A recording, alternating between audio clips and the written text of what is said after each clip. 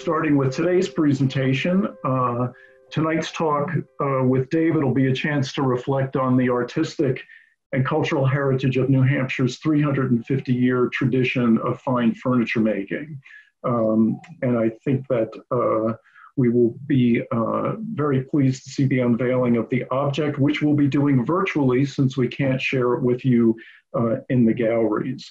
And this piece has been inspired by David's experiences and by New Hampshire's natural and cultural environment. And David will talk more about that during his presentation. A brief bio for people. David's been making furniture since 1972 when he began an apprenticeship with the European-trained master cabinet maker Alejandro de la Cruz, and that was in Canterbury, the town where David grew up. He attended Boston University's program in artisanry, where he studied with another New Hampshire furniture master, Jerry Osgood, who's represented in the Currier's collection. And in 1980, David opened his own studio in Canterbury. He's a founding member of the New Hampshire Furniture Masters Association, which this year celebrates its 25th anniversary. It's been a very important group in the arts in New Hampshire for the last 25 years. David also served as New Hampshire Artist Laureate from 2010 to 2014. And his work is represented in the Currier collection by a demi-lune table from 2000 with beautiful stonework by his collaborator Chance Anderson, another Canterbury artist. And in 2012, David and his frequent collaborator and fellow New Hampshire Artist Laureate James Aponovich exhibited their monumental White Mountain break front at the Currier for several months, and that was a fabulous presentation. David has won numerous design awards, and his work has been featured in the New York Times, the Washington Post, a New Hampshire Home magazine, and a featured topic in television programs like New Hampshire Outlook and New Hampshire Chronicle, and now even on Zoom. So I'd like to welcome David, and since we can't share the piece with you in person, what we've done is we've put together a short video. It's just about 3 minutes. It gives you a brief tour of the piece, and after we have a chance to view that, David will tell us about some of the challenges and wonderful discoveries of making the piece. So why don't we show the video, and then we'll talk a bit. Carol?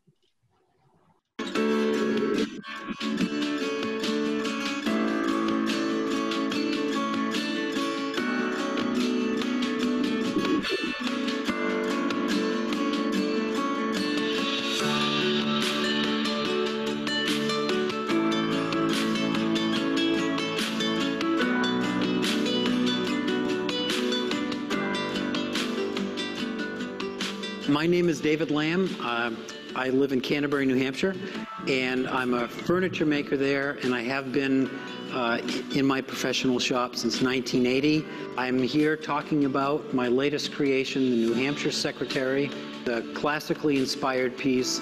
So it's a traditional piece with new ideas. To the person that came upon it, I wanted the overall form to be familiar. And of course, we go back to neoclassical seacoast work like what was done in Portsmouth or Boston or the North Shore to capture that general sense. And I wanted a bow front that would really be dynamic. And then the birch, of course, was a primary detail material that was heavily used in Portsmouth and the North Shore. And I just like to revive that use of it because I think it's spectacular. It's our native jewel that gets not appreciated as much as it should. When I was a teenager at Shaker Village, living in those old houses with the single pane glass windows, I remember the incredible frost patterns that would develop on the glass in the winter. I wonder if I could translate birch, wood, something opaque, to look almost translucent like ice. So I started scratching my head and experimenting, and I think this piece that we're talking about now is the culmination of that process. I am very impressed with the work of Grinling Gibbons, the 17th century English court carver that would carve for royalty, Windsor Castle and all the various manor homes. He would layer parts to create that effect of depth, and also to be able to carve thoroughly the front and the back. You couldn't have all sorts of other material there in the way because you couldn't get your tools in there. So I took that lead, and with the maple leaf specifically, that carving is actually an assemblage of 3 separate carvings. So I wanted, because I'm a traditionalist at heart, I wanted to build the piece in the very best traditional manner. So I was very pleased with the way that came out.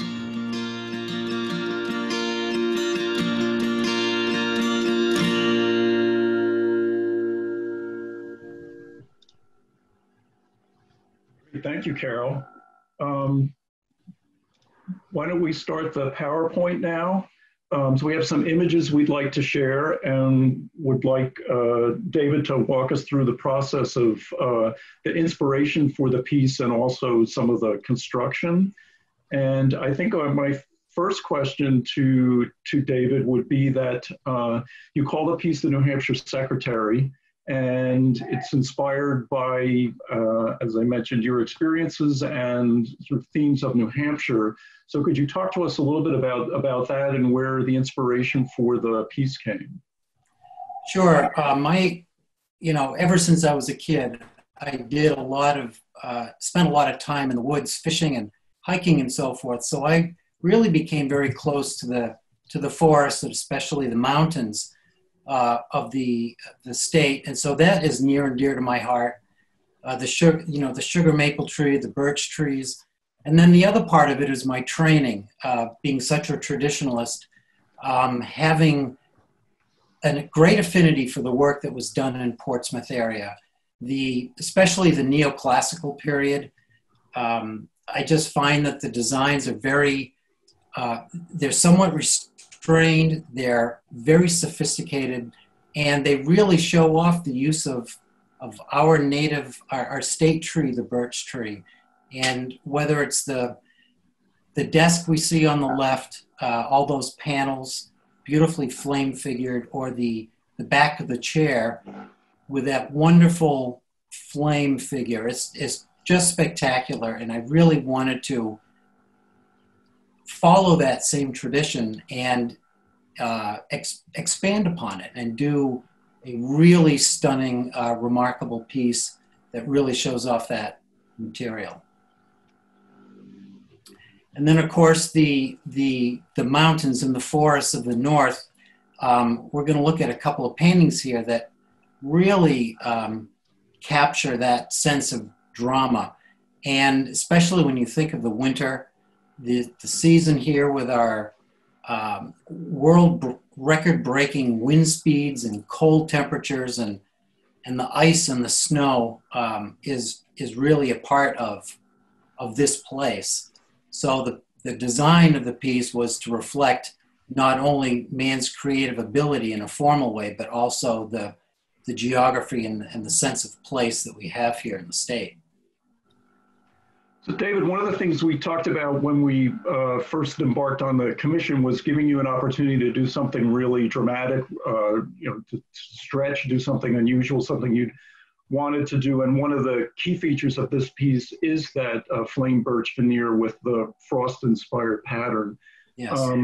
So why don't you tell us about how much of a challenge that was and how you approached that as both an idea and a composition, and also as a technique?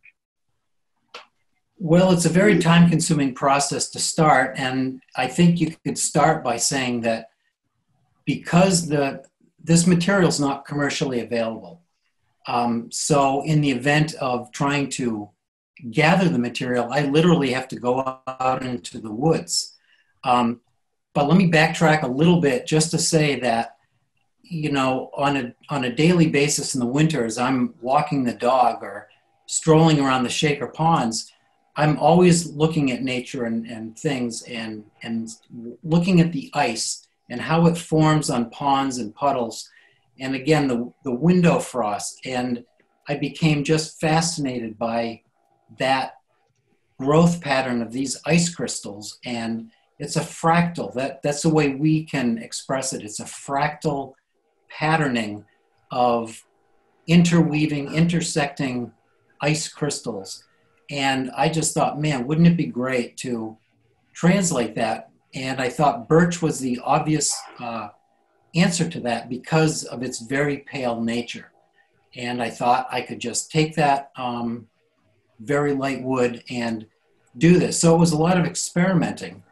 But then to get the material, because it's not commercially available, I had to go out in the woods, and I was able to locate about 9 trees for this project, each tree having 4 or 5 crotches. So I had, you know, a whole number of these, 40 to 45 of these crotches that I cut to length and then processed.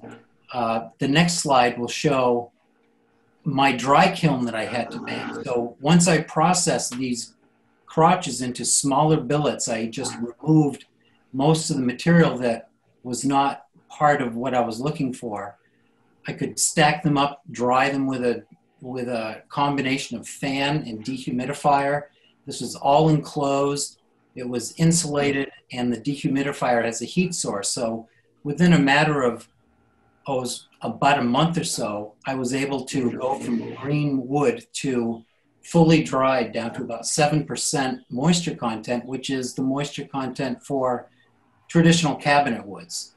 So it was very critical to have a very stable material. Once it was dry, then I could go to my 125-year-old Dover, New Hampshire made bandsaw and slice. And as you can see, I'm taking very thin slices. Veneer is thin, and that's what makes it controllable.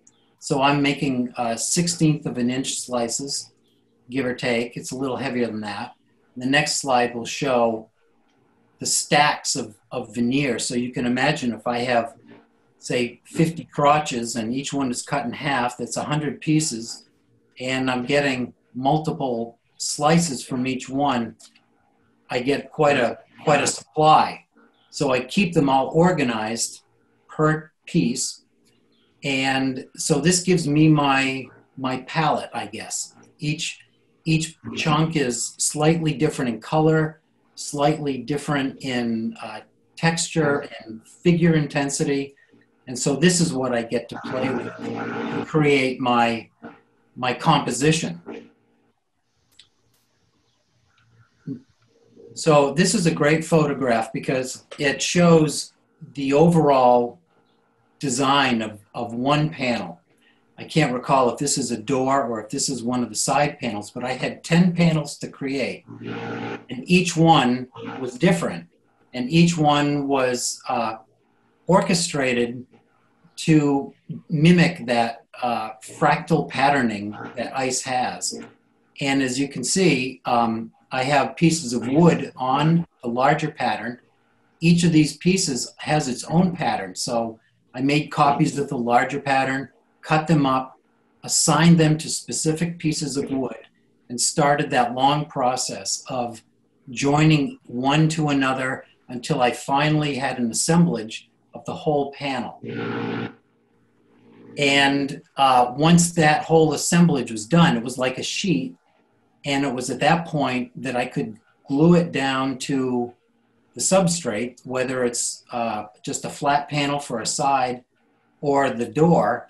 And the next slide will show that door, after the glue is cured, I pull it out, and it's at that point when I can scrape all the paper patterning off, when I discover the success of the match of the woods, and you know how tight the joints are, and how does this door match to the next. So it's a real sort of heart in your throat kind of moment when you have a pretty good feeling of what you're wanting to accomplish, but you don't know till you've gone through all those processes.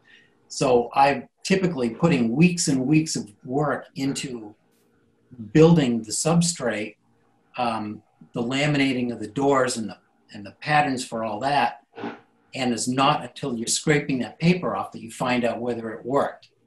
So luckily, everything worked out perfectly, and I didn't have to backtrack, but I was, you know, a little on edge until I knew for sure. This is a great little end view of one of the doors, and you can see the reflection of the bow front chest, the curve of the door. And we're just about at the point of applying the lower bead, what's called a cock bead at the very bottom edge. And I'm using masking tape as a clamping method for gluing that down. But you can see all the layers of the veneer. It's a cross-laminated process to make a stable surface. Okay. So David, the result is just really spectacular. And one of the things we talked about a little bit during some of the studio visits that I made was that the two doors, the opposing panels, are not mirror images. There's really a sense of composition in there. They are, in a way, they sort of reflect each other, but they're not intended to be exact replication. So it really gives the whole surface a very dynamic sense of movement, this sort of shattered ice or fractal pattern, which I think on the front and on both sides really makes the piece very animated, and you get a real scintillating surface and appearance. Yeah, thank you very much. I tried very hard, because this is supposed to be a naturalistic presentation of the way things grow in nature, that it would be illogical to make them mirror images of each other. So, however, I also wanted them to balance. And so they sort of have the same format in the way the patterning starts in the corners and comes out, or starts in the middle of the side and comes out, but they're clearly different. In fact, every pattern or every panel, whether it's the sides or the doors, they're all different, and that meant each piece is different, and there are about 1,000 pieces of wood that are assembled to make these. Every single one is different. And that's kind of a lot to think about when you're anticipating making one of these, but it was a tremendous amount of fun. Well, the whole moment of revelation and serendipity, I think, is really engaging. We talked a lot about the construction of the piece on the studio visits, and I think what may surprise a lot of people is that a lot of the wood has been re-engineered. It's not solid wood as it would come out and be milled from the tree. And also, as you pointed out during construction, there were a number of challenges in how the joinery was planned to accommodate the veneered panels, and also the bow front and the bowed cornice. So it'd be interesting to hear a little bit about how you thought through some of those challenges in the joinery, and also in the production of the panels that were used to form the really stable underpinning of the veneer panel. Sure. Yes, it was very critical to have material that was stable, that was not going to expand and shrink during the year's changing humidity levels, because you have all these pieces of veneer being laid on it, all at different angles. And if that material underneath is moving throughout the year, and that's a natural occurrence, if that's happening, then the joints in all those veneers are going to show after a point. So I wanted something very stable to have the best presentation possible. At the same time, I wanted a very traditional approach. The technique for making things like this is hundreds of years old, and I wanted, as a craftsman, to follow that same tradition. So the answer was making this re-engineered material that's called lumber core, and it's basically you're orienting the wood in a certain way, and you're building up each panel with a whole number of separate strips that are glued together, and then face veneering them in a couple of layers. And this process of building it up like that makes for a very stable, non-shrinkable material. At the same time, it gives me material that I can also cut these dovetails like you see. And then throughout the rest of the piece, I've got mortise and tenon joints. And you can also see that the front edges of these panels have a layer of birch on them because I'm then going to mill the specific edge to it. It's the chamfer that runs up the corners. The next slide will show that dynamic bow front, which I think is fantastic. And if you look at the center of the left-hand picture and also pretty much the center of the right-hand picture here, you can see that chamfer detail. The chamfer is the bevel that runs from the tip of the toe right up the side. It transitions through each molding and then finishes to nothing up in the cornice. And the purpose of this was a strong design feature that I had from the beginning, and that I wanted to carry out that theme of like a block of ice, like a crystal. And I didn't want just flat sides and a flat back. I wanted these corners running up through it to kind of enhance that idea of a crystal. But this was very tricky to do because the next slide will kind of show that these joints were sort of unconventional, and this is the molding at the waist, where I had a traditional mortise and tenon. I also had these really oddball angles that had to carry out the extremes of the transfer, of the transition of this chamfer from one dimension to another through a curve. So there's an awful lot of thinking and head scratching that you're doing to create this. David, if you look carefully, right, just to the left of the letter R in the middle of the screen, right, that's the chamfer, the sort of 45 bias running up and down, and then normally this joint would just be a 45, or it would be like a butt joint. So this is like a compound miter joint. How would you describe? Yeah, it's like a compound miter joint, and then it's also, after it's glued together, it's then shaped to create the illusion of a secondary miter coming in.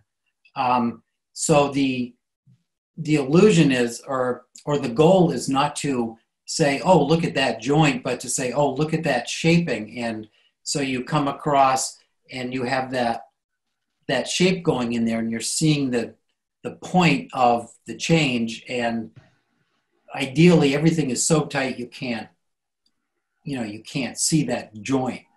And I think that was accomplished. Perhaps the previous slide shows that. Yeah, so it shows up in the corner there where the top cabinet comes to the bottom cabinet, and you can see that the transition point there. So it was very, very tricky and difficult. So I had that to do there and down the bottom, and then also up at the crown. Yeah, I think is there a shot of that if you go forward 2 slides, Carol, that shows, you can see again in the middle of the slide where that chamfer is coming down to the bottom? In this case, we're actually looking at the underside of the bottom case, but you can see the chamfer at the very bottom of the screen and how it is transitioning to the foot. But while we're looking at it, we can talk about the foot right now, and maybe there's another picture of that. I think there's a picture of the foot next.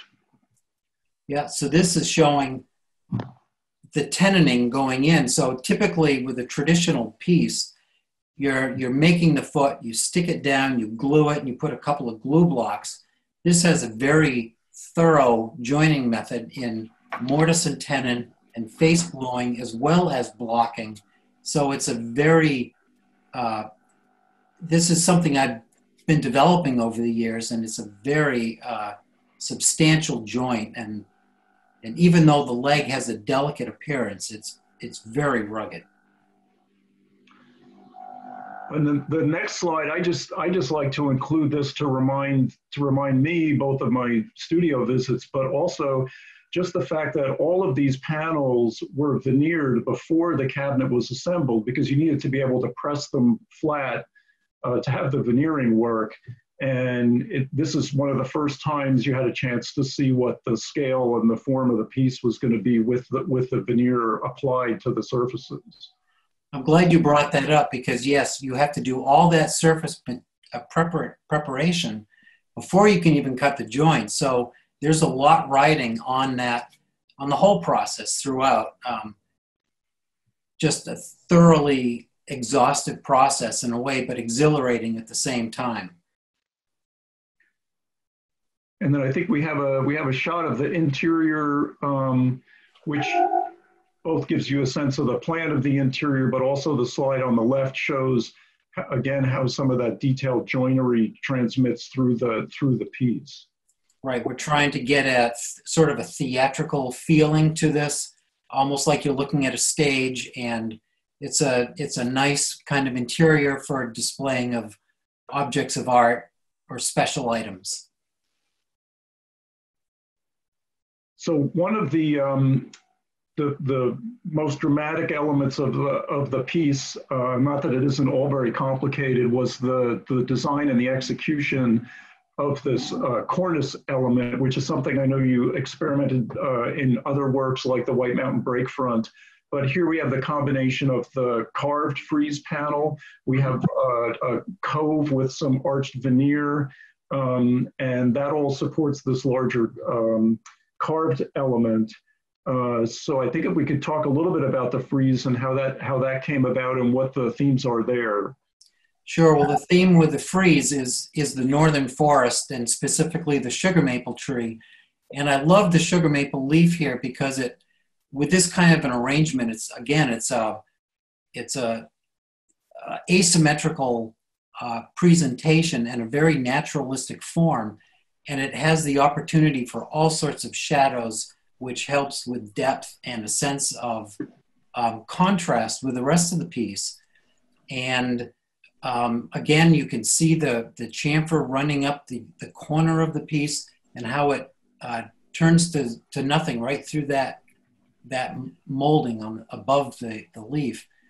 But what you can see quite prominently is the curved aspect to that carved frieze work, and that was a steam bent process to acquire that, which was, again, sort of a labor of love because it was such a job, but that was the only way to do it properly and to create this effect.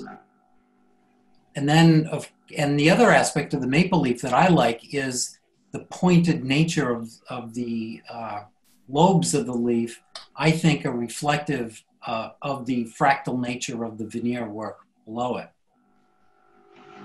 And then contrasting with that, this repeated arch design, which I've been doing over the years, as you mentioned, is a great repetitive kind of pattern.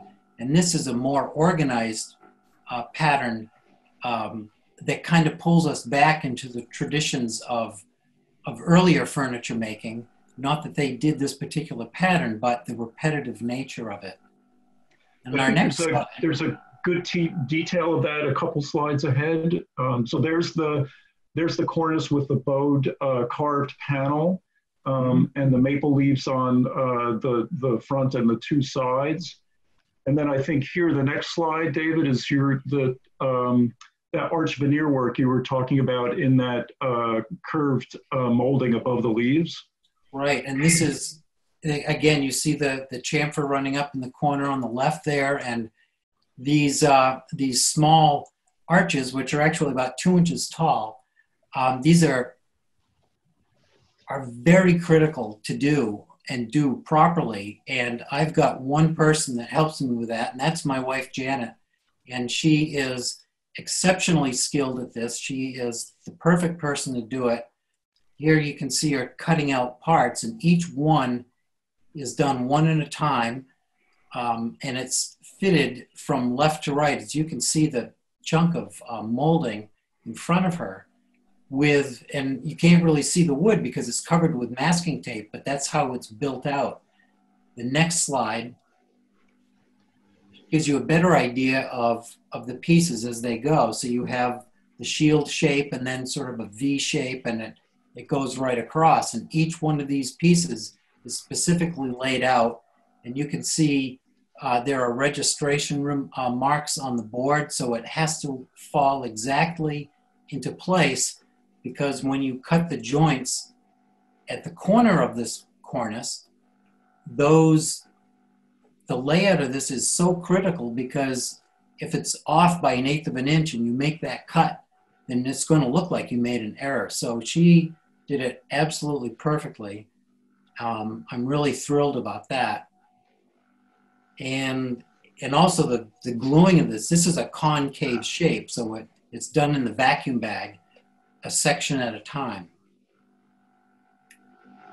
So I think the next slide shows, there we go. This shows the built out crown unit. And I want to say here, the reason I'm showing it like this in the shop, my ceilings are over 8 feet tall, but this piece exceeds that height.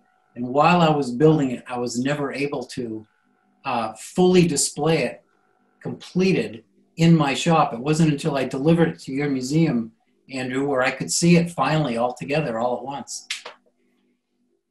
Yeah, that was very interesting. I'd go by sometimes and I'd see the bottom parts of it stacked up, and then the next visit I'd see the top part stacked up, but never the whole thing assembled in one place until we had it delivered. Right.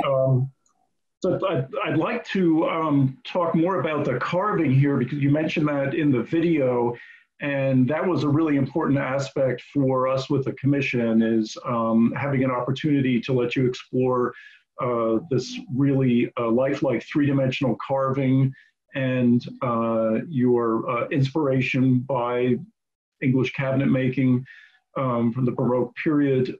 So why don't we, I think we have a number of details here that sort of shows how these three elements at the corners and then the center came together. Sure. Sure, this, I wanted a very naturalistic approach. This is a great pair of photographs here, because I wanted birch leaves looking like they kind of fell out of the tree and just sort of landed on the corner of this cabinet, and just very naturally and casually drape over the molding. And I want it to be very airy. So each one of these, so there's a left and a right, and they're similar. They're not exact mirror images of each other. But as you can see on the right here, how much air there is, how much negative space. So each one of these is carved from a solid chunk of wood. And I think perhaps our next slide shows that. Well, this shows, yes, this slide shows those chunks and the clay modeling that is required to give you a full visual of what you were trying to accomplish. So I did this clay model, which gave me front and back shaping decisions, and that's transferred to a large chunk of wood.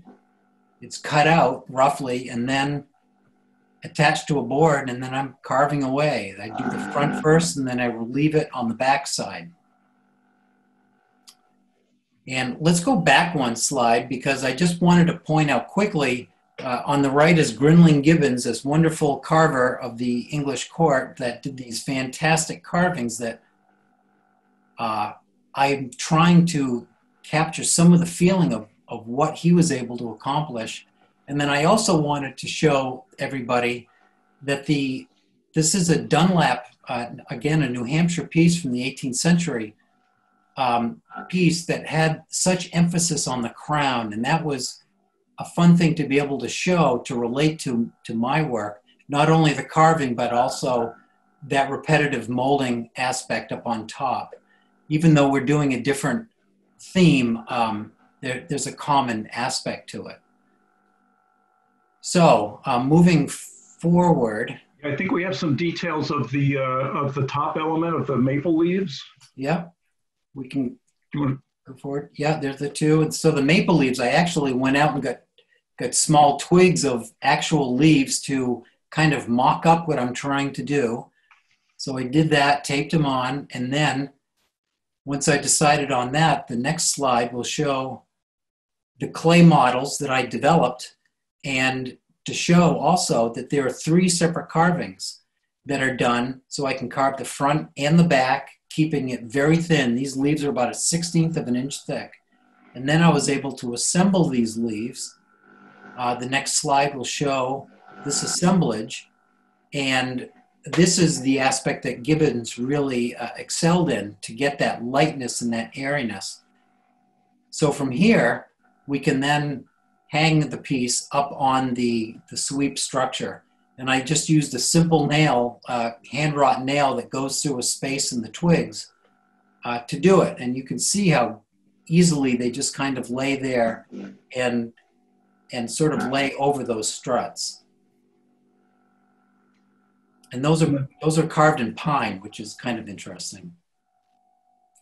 So I think that the finished effect is just spectacular. It's really dramatic. You have the carved relief below of the sugar maple leaves, and then you have this three groups of leaves that look like, as you said, have just fallen off a tree and are resting on the top of the piece. So it gives a very lifelike sense to those elements.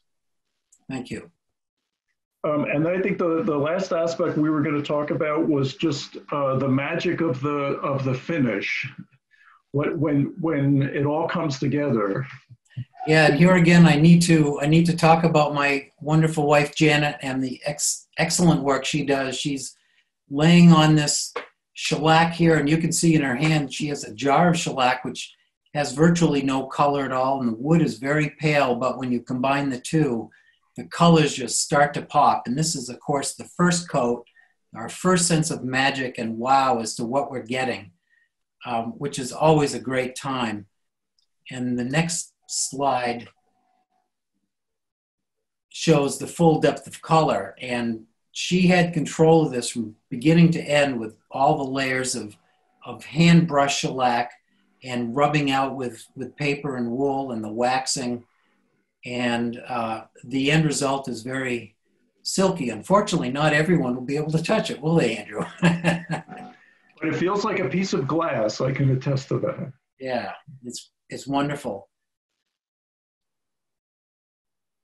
And I think here, as we were talking earlier, is just the drama of the way the veneer goes around the piece, and you see that on both the front and the sides, and makes it look almost like this block of golden ice. Yeah, it's a very dramatic image, and I guess we're looking at 300 to almost 400 pieces of veneer right there, just in this upper quadrant. It's really great, but it's so much fun to see the consistency between the panels, and then also realizing that they're all different. And then on the next slide, the other aspect of the piece, one of the details that I know was really important to you, as we talked about the development of the hardware near the end of the project, was the way this whole aspect developed and was finally executed by a fellow craftsperson. Yeah, so it was important to me to have a New Hampshire craftsman do the blacksmith work. And this man is Gary Kalajian from Bradford. And from the get-go, I had this pattern that I wanted to do. And so I had it drawn. And the next slide will show the wooden pattern that I made. So this was a life-size wooden pattern of pine. And I took it to Gary and I said, Gary, I want to make this out of iron. And it's very thin, it's curved, delicate, and he worked very closely with me to make this drop that will hinge up. It's called a pendant pull. It'll hinge up and pull out. And the next slide will show a beautiful profile of that. And I wanted the hand hammering, and you see this wonderful little hook in the back of it up near the top. And that is a stop. So after you pull out the drawer or open the door, if you let go of the pull, it will drop, but that stop keeps it from banging into the wood. So it was a wonderful feature he developed, and there's a tremendous amount of handwork that he put into this piece of hardware. And the other important aspect of the hardware that I wanted, besides everything being so golden and polished, I wanted the hardware to represent the hardworking settlers of the state and the sort of the nature of the New Hampshire person.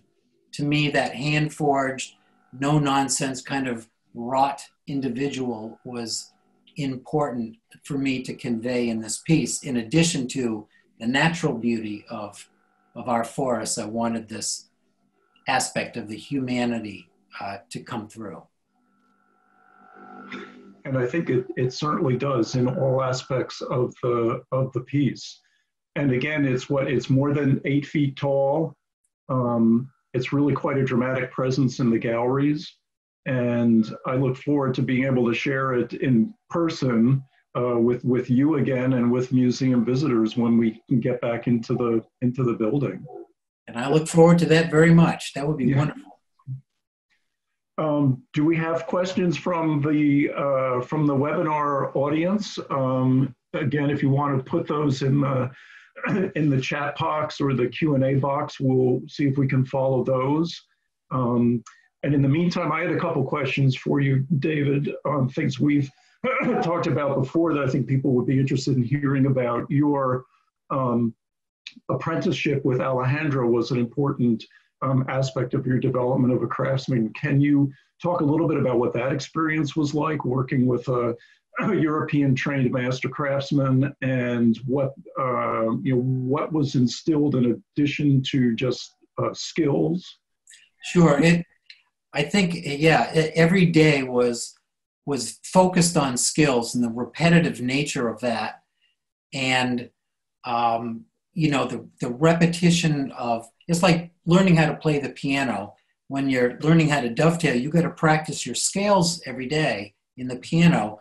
And with dovetailing or any other joinery aspect, you need to repeat those processes continually till it becomes second nature. So that was a huge part of the day. But the other major part was we would stop and talk, and he would talk about the philosophy of the craftsman and how important it is, and the integrity that you need to have. And also, it's not about fooling around, it's about getting to work.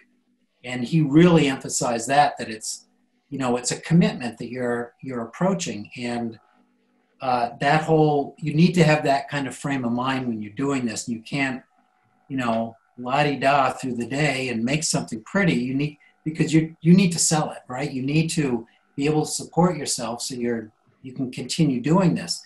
So there was that very frank discussion about that aspect to it. But the whole philosophy of what it means to be a craftsman, and then the nature and having your own voice in your work, even if you're doing traditional work, you have the opportunity to still have it reflect who you are.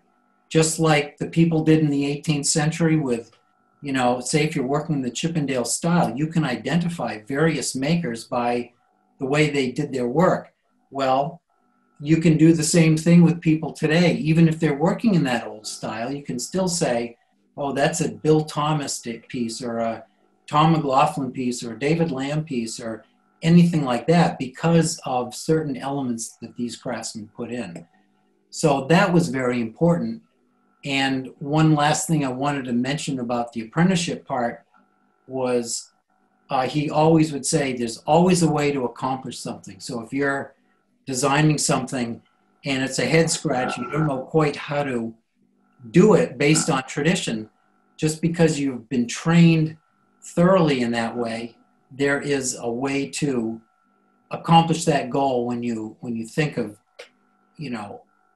how you can do it. So there's always a way to accomplish this design task through craftsmanship. And Jerry Osgood would talk about that too. Yeah. And he also invented new techniques to make things so he could produce the shapes he wanted to make in his pieces. Exactly. Got a few questions. I'm going to combine a couple of them together. Great. We would like to know how long it took to make the piece, and also what might we expect to see in terms of the finish changing over time in terms of kind of color, or how is it going to look in 15 or 20 years if we can speculate? Sure. Well, physically, we talked about this for a number of years, from a concept to final development. But the physical work on the piece, elapsed over 18 months. So it was a significant project. It was very time consuming. And, you know, when you have to go out in the woods to cut trees, that really adds a lot, because you're not just picking up the phone and saying, I need 3,000 feet of birch crotch veneers, get them here next week. So it was a time commitment. But the other aspect, the color, I expect, well, because it's in a situation where it's not exposed to natural daylight, that there will be some shifting of colors. It will be a mellowing of colors, but it will maintain this amber golden color without getting significantly darker or lighter. I don't expect any fading because I didn't add any color to it. And I don't expect, because there's no ultraviolet light coming in, that it to darken significantly either. We have a question. Someone's wondering what surprised you the most throughout this whole odyssey or process. So was there a particular thing that either turned out differently than you anticipated, or was more challenging than you thought it would be? What was the most surprising aspect, or just working with the museum? Well, working with the museum was great because you guys really encouraged me to push it, you know, and not just make a piece, but let's do more. Let's do more. And I, as a craftsman and an artist, I really appreciated that opportunity. As far as surprises go, I think the whole thing was a series of surprises, and they were all pleasant. There were some challenging things, like when I was developing the process for that front part of the frieze, that steam bent part, I had to really come up with several processes to be able to accomplish that, because there were just challenges both in the material that I needed to use and the physical ability of bending something and keeping it exactly where I wanted it. One positive part about that steaming process was I had read in my research that if I added ammonia to the water that I'm boiling to make the steam, that softens the fibers a little bit to make the bending easier. Well, that was great, and it worked great. But it also had a side effect where it colored the wood right through the whole thickness of the board to actually make that piece of birch darker, which I thought was great because I wanted that banding to be prominent, and having it a little darker helped it stand out.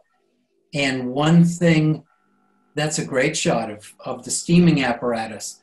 So in addition to steaming and bending for the front piece, I also had to go through the process of the side pieces too, because even though I wasn't going to bend them, I needed to institute that same coloring process to the side so it would be consistent. This is a great picture to look at real quickly because it also shows the other aspect of putting all these saw cuts in the back. This relieved the compression when you're bending it, so it bent a little more easier. In the background, there's the form that I bent it on. When it came out of that big tube, it's very hot, you know, it's 200 something degrees, and I'm clamping it on there. And then after it dries, then in the foreground here, you can see this green and white piece of wood. That's poplar, and that's a lamination. So that got glued to the back of the steamed piece. So that's what helped me develop a rigid piece of wood to carve. But anyway, so that all these unknown, unseen, sort of hidden processes came out with some pretty neat things, the coloring being one of the primary discoveries. And I think that, you know, that discussion of the steam bending and the kerfing is certainly something that was challenging and kind of discovered in the process of the piece. Mm-hmm. And didn't you also mention that one of those pieces of wood was from Shaker Village that had been cut decades ago? Right. All those frieze pieces came from some wood that I had cut up there. I actually asked Elders Bertha Lindsay if I could have permission to go out back and cut 2 trees. One was a big old red maple that was curly maple was spectacular, and the other was a big black birch tree. And so this is the black birch tree that had a nice colored heartwood that I used for this thing. So it was probably close to 40 years old when I started, and it was air dried. And that's what you want to use when you're steaming. You want to use air dried wood because it is easier to bend. But because it was 40 years old, it sort of had a mind of its own. So I had to work with that. So yeah, it was challenging, but it has a good storyline attached to it. So I have a couple more questions related to finish.